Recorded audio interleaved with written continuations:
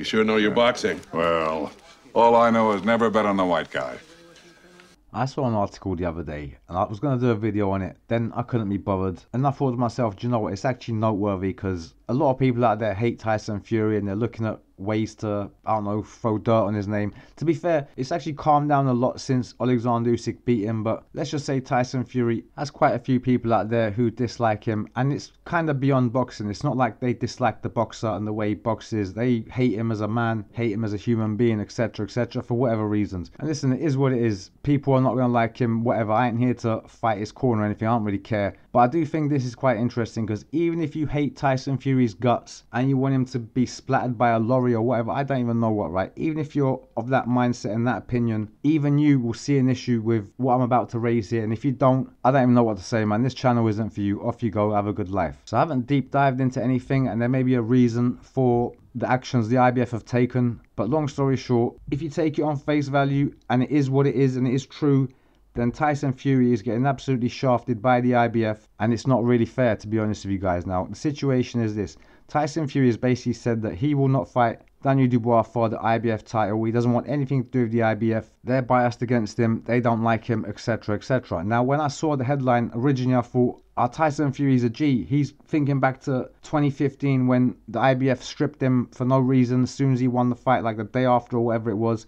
Maybe he's just holding a grudge, and that's why he's not fighting for the IBF. I respected that, and I thought, you know what? That's what I would have done to the IBF. I wouldn't have fought for their belt either. But then I read the article, and it's nothing to do with back in 2015. This is recently, and to be fair, it's almost as messed up as what they did back then. So even if you hate Tyson Fury, dislike him, not a fan of him, or whatever, and even if you don't rate him that highly as a boxer, right? You have to say, on his worst day, top 5 in the world. That's even if you hate him. But realistically, he's number 2 in the world officially. And if he beats Alexander Usyk December, he will be number 1 in the world. It's not really a debate. It is what it is. So it's kind of messed up for him not to be in the IBF rankings. Like, he's nowhere in the top 15. And he's got issues with that because why wouldn't he be in the IBF top 15 rankings? And it's not a case of he's fighting Alexander Usyk, so he won't be in their rankings. I don't think so, because he's ranked in all the other governing bodies. He's like number 1 or number 2 in every other governing body, but doesn't get a top 15 ranking with the IBF. I make Tyson Fury right to have an issue with that. Fair enough, he may have history with the IBF. Maybe they don't like him, but I don't think it's fair to get political and not rank someone because you're not a fan of them. Some people might say, well, he doesn't pay sanctioning fees. Maybe he hasn't because he was a WBC champion, but in the last fight, sanctioning fees were paid. It was an IBF sanctioned fight and Tyson Fury was in it. Losing that fight, in my opinion, should put him in the IBF rankings along with everyone else. I'll give you guys an example. Anthony Joshua lost to Daniel Dubois recently. He's still ranked in the IBF. And when was the last time he paid sanctioning fees to the IBF? So it's not about fees that have been paid. I don't even know what it's about, but if there's not a valid reason, I mean, there might be. I didn't deep dive into it. Maybe someone can enlighten me. But if there's not a reason for Tyson Fury to be excluded from the top 15, then I think that's a little bit harsh. I think he's definitely a top 15 fighter. He's definitely a top 5 fighter. And if they're not ranking him deliberately and they got an agenda against him, that's kind of out of order. And if, as I say, if you've got no issues with that, then I don't know what to say to you, because at the end of the day, think what you want about the guy, hate him as much as you want or whatever.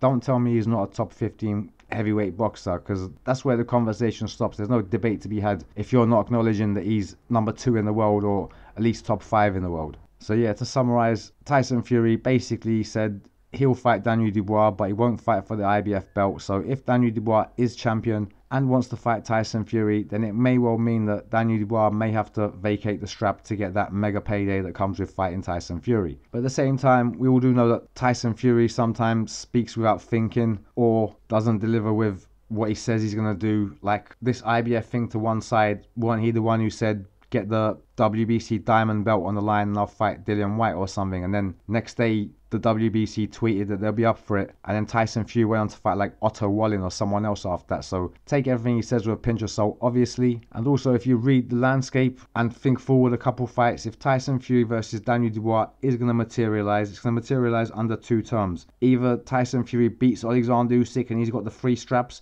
and they go for undisputed again. So at that point, Tyson Fury, I can't see him saying no, don't make it for undisputed, get the IBF belt out of here, let's just do it for the unified. And then if he loses to Alexander Usyk, he'll be coming in as the challenger, and as a challenger, are you really going to talk someone out of vacating their belt. Look how proud Daniel Dubois is of being the world champion. So I think the only way Daniel Dubois might vacate for a potential Tyson Fury fight is if Tyson Fury's got the other 3 belts. But then why would he vacate and ruin Undisputed? So I think that Tyson Fury is just annoyed at the IBF, and I think rightfully so. But in reality, the chances are he's just speaking off of emotions, and when it comes down to it, I don't think he'll follow through with what he's saying. Just my opinion. You're more than welcome to yours. Laters.